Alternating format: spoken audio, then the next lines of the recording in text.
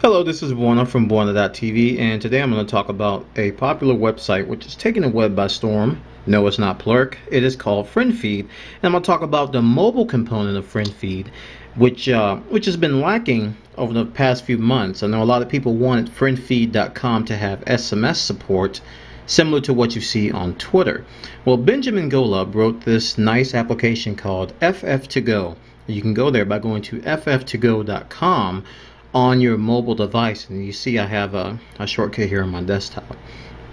So I'm gonna go ahead and tap on that, and it brings up FFtogo.com, and as you can see, it looks almost exactly like the FriendFeed website on your web browser, except at the top we have various links to go to your friends feed, to rooms. I'm going to tap on rooms. You can see all the different rooms that are available that I have joined.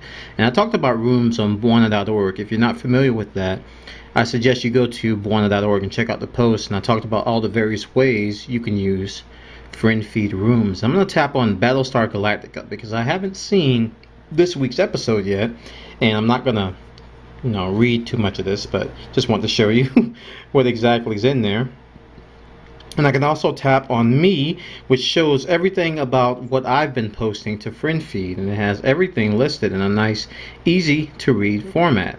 I can also go to the everyone feed, which shows everyone,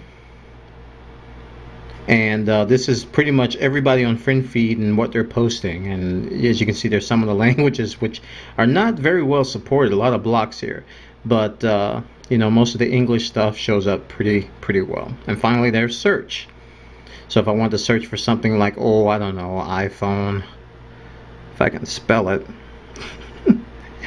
iPhone, it's going to search FriendFeed for iPhone, and here's all the search entries that have come up for that particular term.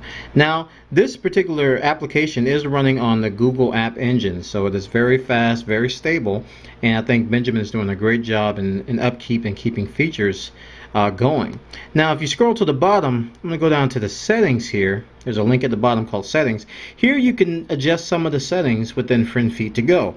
You can change the font size, which I currently have set to 12. You can change the number of entries per page, which I have set to 10. I believe the default is 30, and sometimes if you hide a lot of entries within FriendFeed, they don't show up in FriendFeed to go. They only show up at the bottom as a statement that says, there's 5 or 6 entries hidden. So sometimes I may have a lot of things hidden and not a lot of things show up. So 10 is a nice number for me. You can open links in a new window, and one of my favorite new features is that you can open links using the Google mobile proxy. Now, some cell phones, a lot of phones out there, don't have a rich browser. I mean, a lot of the smartphones do, but not your typical phone. Now, what this does, that option to use the Google mobile proxy, is that it will use Google to format the links that you click on in Google's mobile proxy so that it will look good on your particular mobile phone. So what I'm going to do is I'm going to click on this link, Xbox makes money this fiscal year, from Kotaku, which is the first link. If I tap on that guy, it's going to go through Google. As you see at the top, it's going through the mobile proxy, and it reformats the article so that it looks legible and readable on my iPhone. And I think this is a really nice feature that Benjamin added. I think he got this feedback from the community, and it turned out to be a very good feature, because a lot of these sites don't look all that great, especially if you don't have an iPhone or an iPod Touch.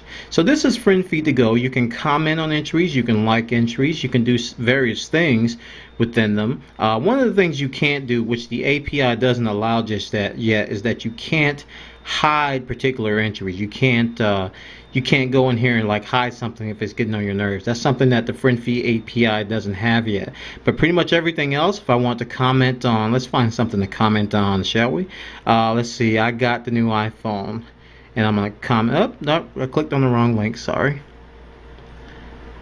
And I'm going to say, I'm going to tap on comment there, and a comment box comes up, and I'm going to say I want, and do a period there, and do post.